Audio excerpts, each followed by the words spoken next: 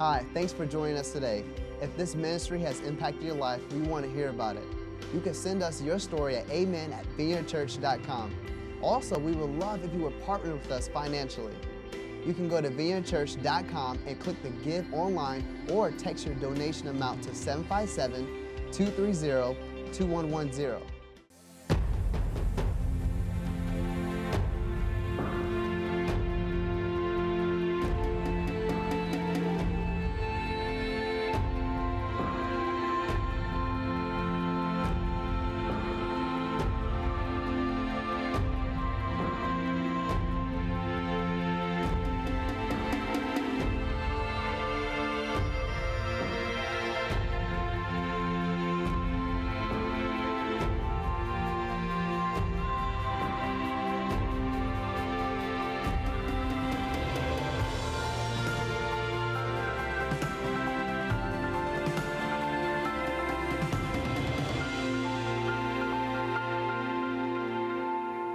Well, good morning. How are you today? Welcome online. We're glad that you're joining us. We are in a series called Giants of Faith.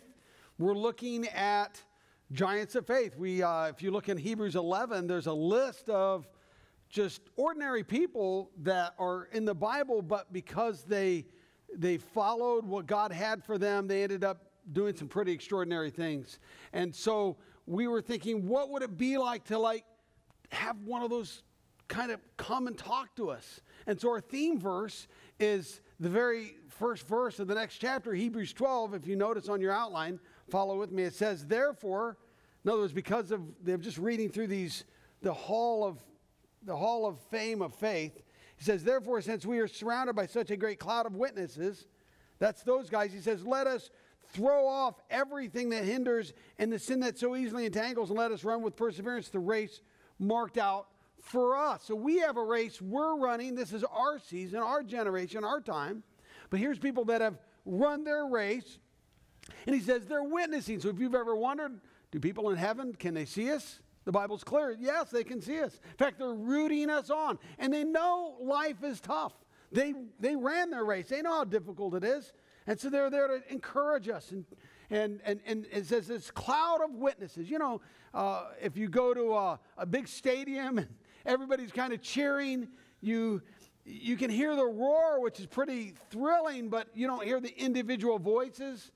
And so kind of in our mind's eye, we're saying, what if one of them were to get up out of the stands and come and run a lap of the race with us? What kind of encouragement would they give us? What kind of words of wisdom? And so that's what we're doing, is we're letting each week over these 8 weeks, one of them's coming down and they're running with us, they're talking to us, they're encouraging us. We're getting encouraged because of it, and we're also learning our Bible a little better. Today we're going to be looking at, since it's Father's Day, we're going to be looking at a great father, Jacob. I mean, Jacob was one of the fathers of our faith. Abraham, Isaac, Jacob. He's the grandson of Abraham, the son of Isaac. And in his own right, he is a father. He fathered 12 sons, which became Israel, became the Jewish nation. In fact, if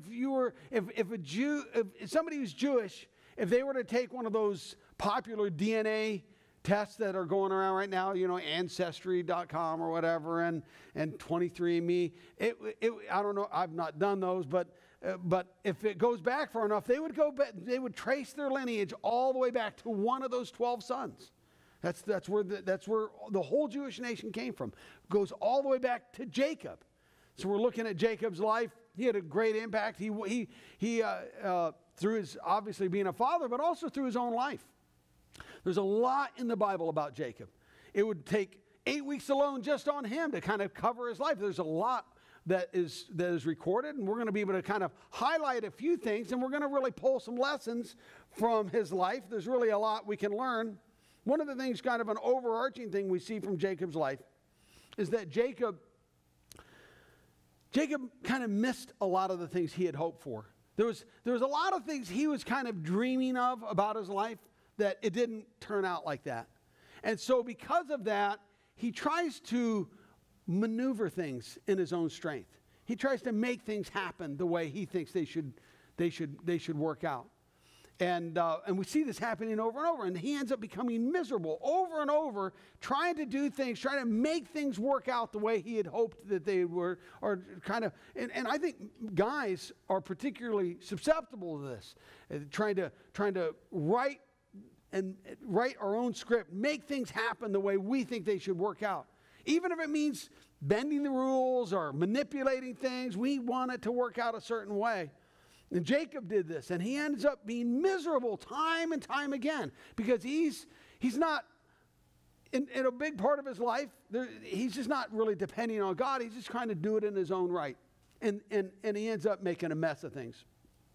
But then at some point, we see in Jacob's life, really later on, he surrenders his life to God, lets God have control of his life, and then it changes things. I mean, it's a game changer for him, like it would be for you and me when we finally come to and we realize, hey, I can't just do this all in my own right. I need God to help me with this. And Jacob is guilty of this. In fact, his name Jacob actually comes all the way back from being somebody who manipulates, and he's like born with that. I mean, from day one, he's trying to control things.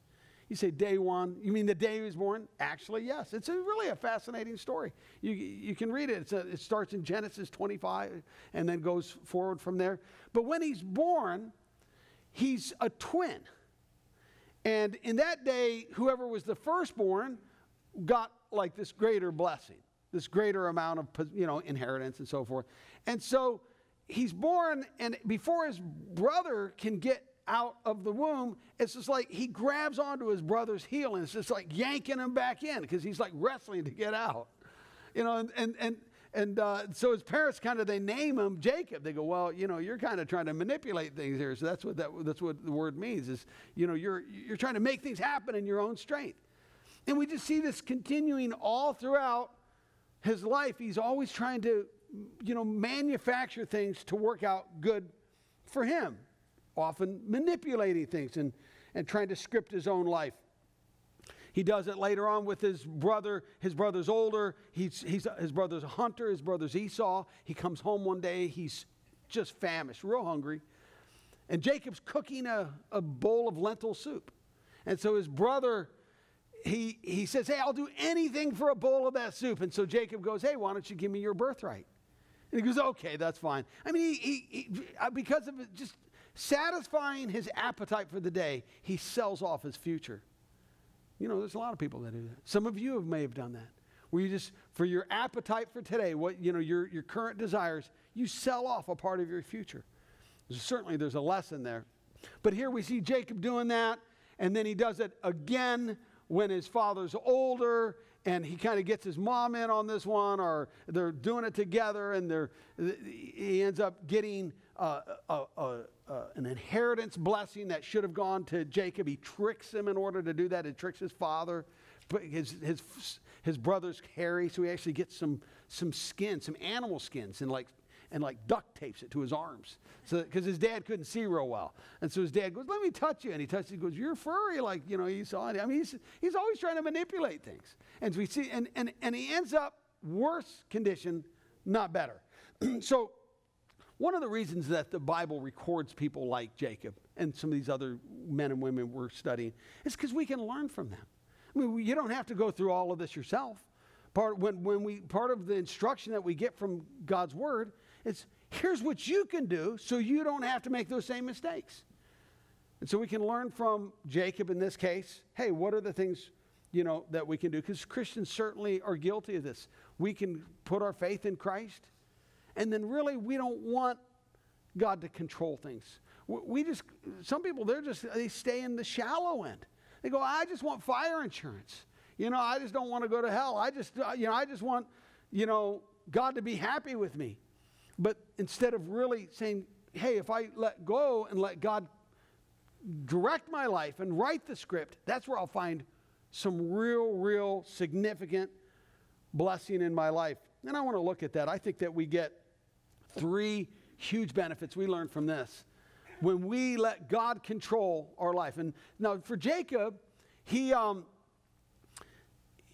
I said, he had tricked his brother, multiple times. His brother finally has this vendetta because he's out to kill him. So he has to run for his life. He runs for his life. He's gone for 20 years. He's coming back. By this point, he's gotten married, and he's got a lot of possessions, and he's afraid for his life. And so he's coming back, and he actually splits up his possessions. He says, okay, some of you go with the animals this way, some of you go that way. That way, if Esau kills us, maybe he can't kill us all. And he's left alone this particular night. He's left alone between him and God, and he starts to wrestle spiritually with God.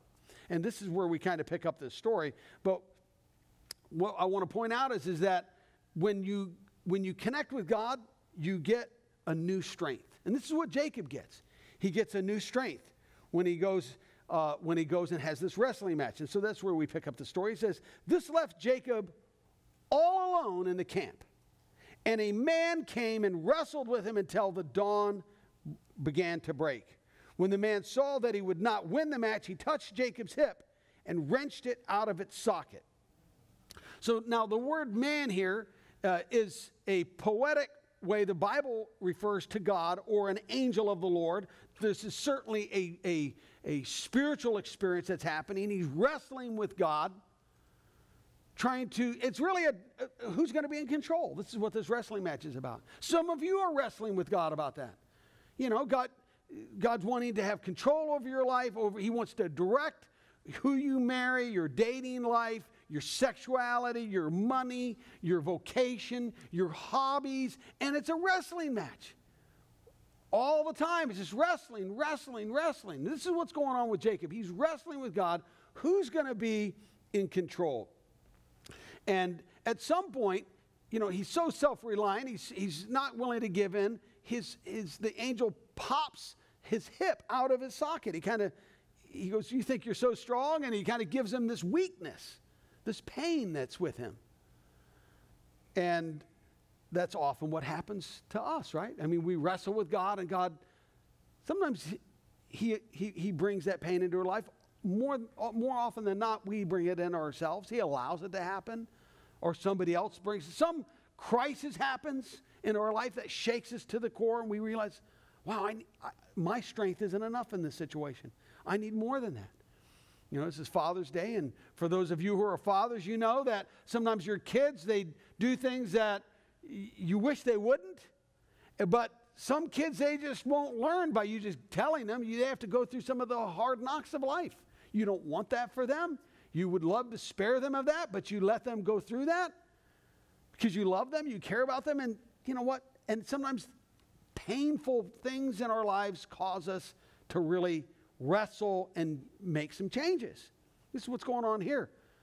Each one of us end up wrestling with God, some of us more than others, and sometimes it's the painful things in life that cause us to relinquish, to let go, to say, hey, this is too hard. When you try to live life in your own strength, you find yourself, you're always tired. So Jesus speaks to this. He says this. He says, come to me, all you who are weary and burdened. And he goes, and I will give you rest. Now, what kind of rest does he offer? Well, if you didn't know how this verse ended, you would think Jesus would fill in the blank by saying, well, and I would encourage you to take a nap, right? Or you go take a cruise, get one of those little drinks within a little umbrella, and do something. That's where you're going to find rest. But this is not what Jesus says. Interestingly, or ironically, Jesus says the way you find rest is you continue to work, but you just work a different way. Notice what he says here. He says, take my yoke. That's something that farmers use. It's a working apparatus. Take my yoke and learn from me. So he's saying, hey, you had a different yoke you were working with. Now you're going to learn a different way. For I am gentle and humble in heart, and you will find rest for your souls. Oh, there's this word yoke really has two different meanings. Now, the yoke is something, as I said, a farmer would use. He would put on his animals, like 2 oxen, 2 cattle. It was like a piece of wood with 2 holes cut out for their heads to go inside there. And then it would like harness on their shoulders, and then they would plow, and it would keep them on the same row kind of together as they're plowing and working. And that's a yoke. And he says but that's not the yoke. That's not the word Jesus uses when he's referring to yoke. He actually uses a different word that refers to a different type of yoke. There was a different yoke. Now, there was a standard yoke that was cheaper, that was more common because it was less expensive. It was kind of like the Israeli Walmart version of yokes. You know, you just go there, it's cheaper, one size fits all, or maybe large, medium, and that's about it. But then there was another kind of yoke, and this is the word that Jesus uses, that is a custom yoke. In other words, farmers that really cared about their animals, they would actually measure the size of their animals' shoulders. Because if you just had this cheap yoke on, it never really fit right. And so by the end of the day, you'd be bruised, maybe bleeding, very sore, because it didn't fit well. But a custom yoke, that was a different story. The animal could just go days and days, work way harder, wouldn't be bruised, wouldn't be sore. Or certainly not sore like they would be with this other yoke. And this is what God offers. He says, that's the kind of yoke. He says, I want to have a life, and you use your gifts and your talents, that is custom for you. Custom for you. You're not just doing it in your own strength. And you see this idea of rest comes up over and over. That's a biblical concept, to be at rest. And he offers rest for you. Rest is not physical rest. I've talked to many people over the years that have said, oh, I'm burnt out. But when I start talking to them, it's almost never physical. It's emotional. It's in the soul. Jesus wants you to be fulfilled deep in your heart with a fulfillment that only comes by being connected and yoked in with him. And he has something customized for you. You know, measured just for you. It's like, you know, this shirt here is just like a medium, you know, but if I were to get a custom suit, you know, somebody's going to have to measure these massive pecs of mine. You don't have to laugh that hard. I know it's not true, so actually kind of taking a hit there, but this is a different kind of strength, you know, that he says, I'm going to customize what I have for you. Customize. And it reminds me of the verse where in Isaiah, he says, those who hope in the Lord will renew their strength. They will mount up like wings on eagles. They will run and not grow weary, or they will walk and not faint. And so here's this idea of rest. Have you ever seen an eagle fly? Eagles, they soar, right? They will mount up and they'll like soar like an eagle. So eagles, they're just like cruising around, you know. I'm bad, I know it. You know, when I see an eagle, man, I get like patriotic. I want to like say the Pledge of Allegiance or something, like, oh man, an eagle. They're so cool. They just, you know, when an eagle decides to leave its nest, it will wait for a thermal updraft. So all it has to do is put its wings out and it shoots up in the air. Now there's other birds. I've got them around my house. Little teeny, often like little birds, man, they're working hard to fly. I mean, they get around, but they're flapping all out. They're not like an eagle at all. That looks so tiring. And it is. They can't fly as far, right? They're not like an eagle. They can just soar around. Some of you are like that. You're flapping like a bird, you know. Sunday, Sunday. Sunday, Sunday. And you're not operating in the rest that God has for you. God wants you to soar like an eagle, where you're depending on a strength that's beyond yourself. You can get from A to B flapping real hard, or you can rest in the Lord. And God He wants to come along and join up with you. That's what Jesus said. Come, find rest, join and be part of His plan for you. Now, if you're just going to do things on your own, you're not going to find it.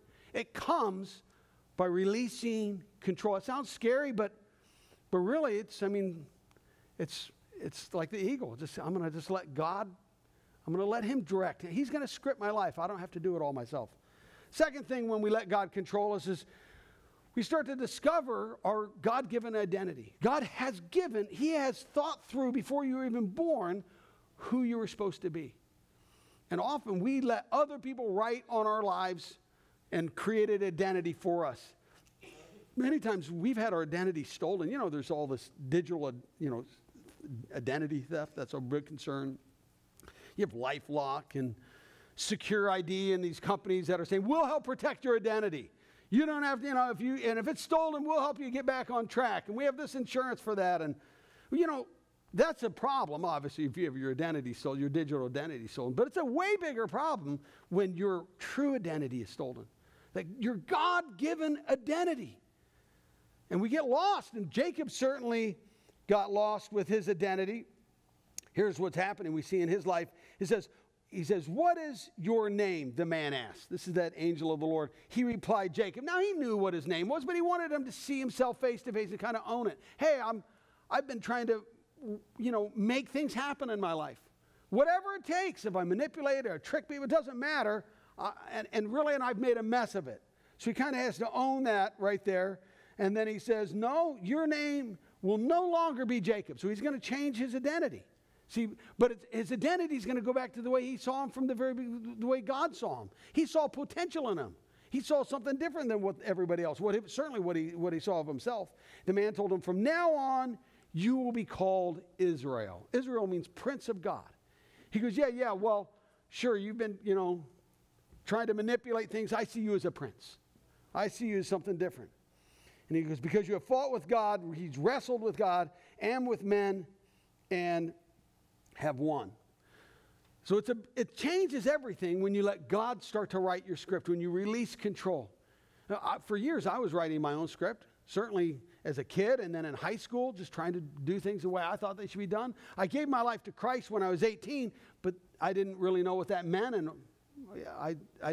there was no relinquishing my life to God in any way. I wasn't going to church, wasn't in a small group, didn't know that was a value at the time. So for like 2.5, 3 years, I'm just like plugging away, doing the same thing. I'm a Christian, but that is it. I mean, I'm praying, but and one of the things that I was in college, but I was doing terrible. I was on and off probation. I graduated from high school with 2 D's and 2 F's. So that's not like, my parents didn't have like, a little sticker of me on their back of their car, My kid sucks, Because I was writing my own script. I was trying to do things. I was flapping away. And then I went on a retreat, and I discovered as I started praying and listening to some speakers and reading God's word, God said, I had a different identity for you, Andy. I had a different plan. I remember just like going, wow.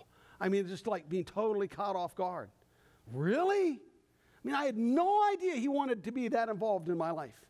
And so certainly as a college student, that was the main thing I was doing. And God said, I want to help you. I want to help you do good in school. I thought, really? I believe, I don't think Jesus likes D's and F's and stuff. I don't think that's his gig. I think if that's what you're getting, you probably shouldn't be in school or something needs to change. And it did for me. So I came back to school, changed my major, started studying differently, started praying before I studied, praying as I'm taking tests. And I went from on and off probation, terrible grades, to getting almost straight A's. From then on, I ended up going to graduate school and graduated magna cum laude in graduate school, all along just learning, hey, God wants to be part of this part of my life. And then I realized he wanted to be part of my dating life. And when I got married, he wants to be part of my married life. Jesus wants to speak into how I raise my kids, how I spend my money, he wants to be part of all of it. That's all part of recognizing I'm not going to just write my own script. God has an identity for me, and it's his God-given identity. And when we start to discover that, you start to enter into a whole new place in your life. John 1:42 is one example of many where God has an encounter with somebody and gives them a new identity. Here it's Andrew's brother. Andrew is a disciple of Jesus. He brings his brother, says, hey, look at, this is the Messiah. And here's what happens in their encounter. It says, and he brought him to Jesus. That's Andrew bringing Simon to Jesus. Jesus looked at him and said, you are Simon, son of John, but you will be called Cephas, which, when translated, is Peter. Simon meant reed, or like some kind of plant that would sway easily with pressure and like wind. And he goes, no, I don't see you as somebody who sways easily to pressure. I see you as a rock. And so your name will be Peter, and that's how I see you. He goes, and I'm going to build a church on people just like you. So God gives us a new identity. We get that when we go to God. And then thirdly is we get a new joy. Joy is so important because I think that in our world, everybody's looking for entertainment, looking for happiness. Hey, let's go to the happiest place on earth. I guess that means we go to Orlando, everybody's looking for that. But God says really that's found in joy, which is not external, it's internal.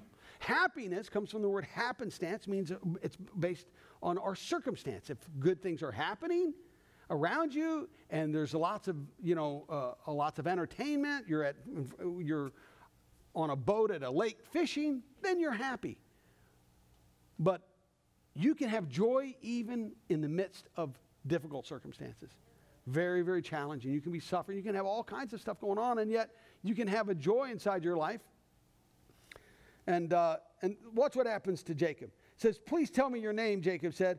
And he's wanting to know the angel's name or God's name. He says, why do you want to know my name? The man replied, and he blessed him there. He goes, I don't have time to get into all about what my name is and what it means, God says, but what you really need is not just something mentally. You need something in your soul. You need me to bless you. And then he blesses him. Now, a blessing, I think sometimes this word is one of the most misunderstood words in the Bible. Often people think, oh, if I'm blessed, you tell somebody you just bought a car, ooh, you're blessed, You get a new job, ooh, you're blessed. You get a raise, you're blessed. You go on an awesome vacation, you're blessed. Now, those things are fine, but that's really not what it means to be blessed. When you look at the Bible, what it means to be blessed is not something just financial or good things to happen to you like that. No, blessing is something it's inside. That's why in the Sermon on the Mount, where the Beatitudes are blessings, Jesus says, you'll be blessed. I want to bless you like this. You'll be blessed. None of them are connected to finances. I mean, there's nothing wrong with having finances, but that's not what blessing means. In fact, the word blessing is the word makarios, and here's one in Matthew 5:6. He says, blessed are those who hunger and thirst for righteousness, for they shall be filled. You see, the blessing that God gives us is something that is a joy unspeakable. And he says that it's something that goes beyond, it carries us through life regardless of what's going on. So I think these are the three things that Jacob would, if he came out of the stance, he would say to us. I think as we close, he would say, hey, just three, don't forget these things. Don't forget. Number three words of encouragement. One is brokenness precedes breakthrough. Brokenness precedes breakthrough. Nothing significant happens until we're willing to relinquish control. And that's where we get breakthrough. You're struggling with something, you need breakthrough in a relationship, you need breakthrough in your finances. It really comes down to whatever you want God to bless, you put him first in that area. But it takes brokenness, it takes humility. You have to go, often I think people have this idea that God is like real judgmental, or God is, he expects perfection from us. This is not what the Bible says. God actually, what he wants one thing primarily from all of us, from you and from me. He wants honesty. He wants us to be honest. And just to own that and say, hey, this is where I'm struggling with this area, not sugarcoat things, not be pretentious. Just say, God, I need your help. I need your involvement in my life. And this is what it means to be broken, where you've got clenched fists and you say, no, I'm going to release it. In Ezekiel 47, God invites us to come into a relationship with him. He says, come into the river, and he says, some people only go ankle deep. Some people go in, knee deep. Some people waist deep. And then some people just kind of like, they go swimming. And when you're in above your head, right, you no longer have any kind of, your feet aren't on the ground anymore. I mean, you're going wherever the river's taking you, right? Wherever the current's going. And he goes, that's what I want. He goes, I have plans for you as long as you're locked in place. You're going to miss some of those. You're going to miss some of those. So he invites us into go deeper with him. Psalm 51:17 says, the true sacrifices of God, See, it's not going to church or listening online, but the sacrifices are a broken spirit, a broken and contrite heart. God, oh God, you will not despise. Not only he doesn't despise it, he's attracted to it. When we have this place of tenderness before God. In fact, notice what it says, this next verse. It says, God, he opposes. Now, you don't want to be on the other end of that. Anything God opposes, would you agree with me? That's not where you want to be. Well, you know. And so here's what he says. God opposes the proud, right? But shows favor to the humble. So what are we supposed to do? Well, read these next two words out loud with me. Ready? Humble what? Yourselves, right? Humble yourselves. That's what we need to do. And we're humbled regardless at some point. But he says, humble yourselves, therefore, under God's mighty hand, and he will lift you up in due time. So it begins with brokenness. Number two is you must be willing to lose yourself in order to find yourself. You got to be willing to give up the way you wanted to script things out. You're willing to lose yourself. Notice in Mark 8:34, Jesus says, calling the crowd to join his disciples, he said, anyone who intends to come with me has to let me lead. He's talking about Jesus. You're not in the driver's seat, I am. So here's Jesus saying, you want to be my disciple? And he's speaking to the crowds. He's speaking to the crowds. Some of you are in the crowd. And he says, how do you become out of the crowd and become a disciple? Right? That's a good question. How do I become a disciple? Andy, well, I'm glad you asked. Here's how you become a disciple.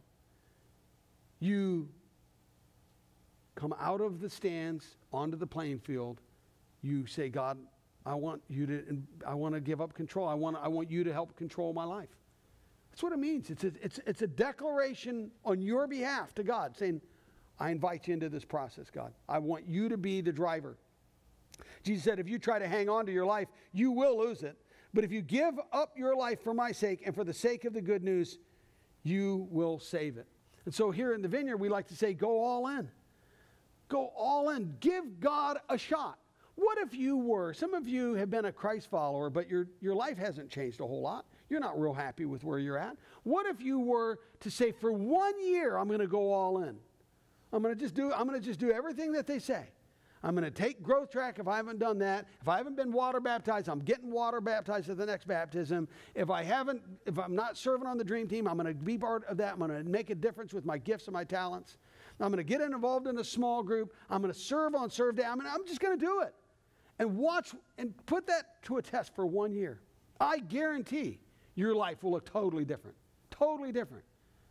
You'll enter into something where God will bless your life. On the flip side, when people start pulling away, often, they find themselves in a difficult situation. I had somebody call me just 3 days ago. They were talking. They were humbled. They were in a broken place. Their life had fallen apart. And he was saying to me, he's going, because he's been in our church for a while. He goes, there was a time when I was in a small group. I was leading a small group. I was serving on the weekends. I was doing all this, and life was great for me. He goes, my life has fallen apart. And he goes, I'm so sorry. Now, he didn't have to apologize to me, because he was the one in where his life's fallen apart. But, I don't want that for anybody. I'm telling you, when you put God first in your life, and he's going to come and you're sharing God's yoke. He's going to put a customized yoke on you. Life will be so much better.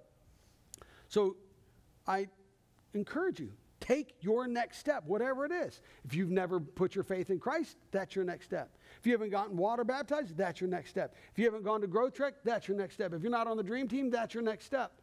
If you're not in a small group, that's your next step. But just take whatever your next step is for you. Everybody here, including myself, we all have a next step. And you take that step. And then thirdly, when you find yourself on God's terms, you find fulfillment. You find fulfillment. Now, I want to close with this verse. So you can go ahead and put your stuff away.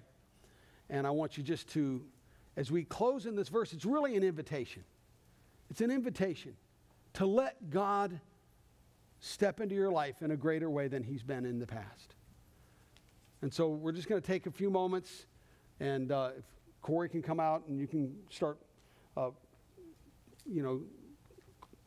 playing behind us, because I want you to have this as a prayer, okay? It says, here's what I want you to do. God helping you. Take your everyday, ordinary life, your sleeping, eating, going to work, and walking around life. In other words, he says that everything, right? He says your kids, your marriage, your career, your schooling, your dating, your money, the whole enchilada, the hobbies. He goes and place it before God as an offering. So you recognize that you are a steward or a manager of things, including your kids. If you're a parent, dads and moms, if you're a parent, you are God. Those kids belong to God, not to you. And so you have to recognize you have them for a period of time, and then and you just manage them to the best of your ability. And you know, parents, that some days you're so frustrated and you're thinking, God, you can have them now, right? You don't have to give them away that quick, but all of it. And it says, embracing what God does for you is the best thing you can do for him. Don't become so well adjusted to your culture that you fit into it without even thinking. Instead, fix your attention on God. You'll be changed from the inside out. Readily recognize what he wants from you and quickly respond to it. Unlike the culture around you, always dragging you down to its level of immaturity, here's God's promise. God brings the best out of you. Develops well-formed maturity in you. God has a customized plan for you. You can do it in your own strength and keep flapping away, or you can come to God and say, God, I need your strength. I need that rest that you talk about. Every time we see God's blessing in the Bible, it's almost always connected to rest. Not necessarily physical inactivity, but rest for our soul. Let's bow our heads and pray. Father, we invite you right now, Lord, to come. And you can do something that none of us can do. I certainly don't have any strength in and of my own. But Lord, we just invite you right now, Lord, by your power and your strength, Lord, come.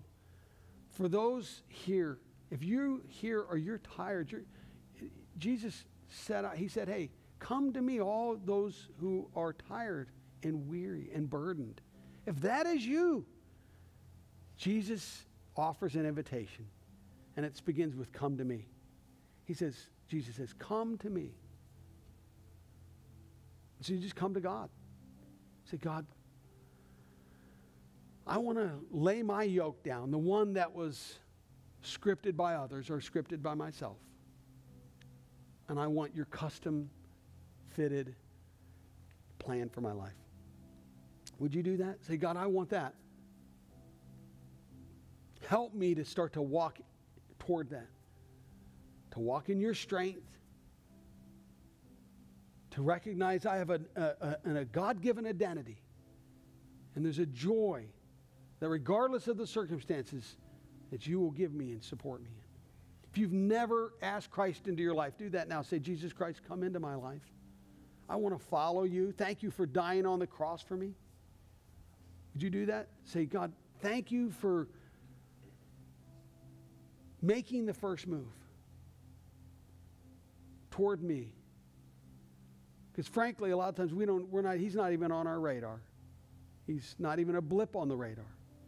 And today he's right there in front of you saying, and giving you an invitation for rest, for joy, for strength, for a new identity. You say, God, I want that. And I pray that in Jesus' name, amen. Thanks for tuning in to today's message. If God is impacting your life through this ministry, join us in reaching others by investing today. You can give by texting your donation amount to 757-230-2110 or by going to vineyardchurch.com/give. Also, don't forget to subscribe to our channel so that you never miss an update. We'll see you next week.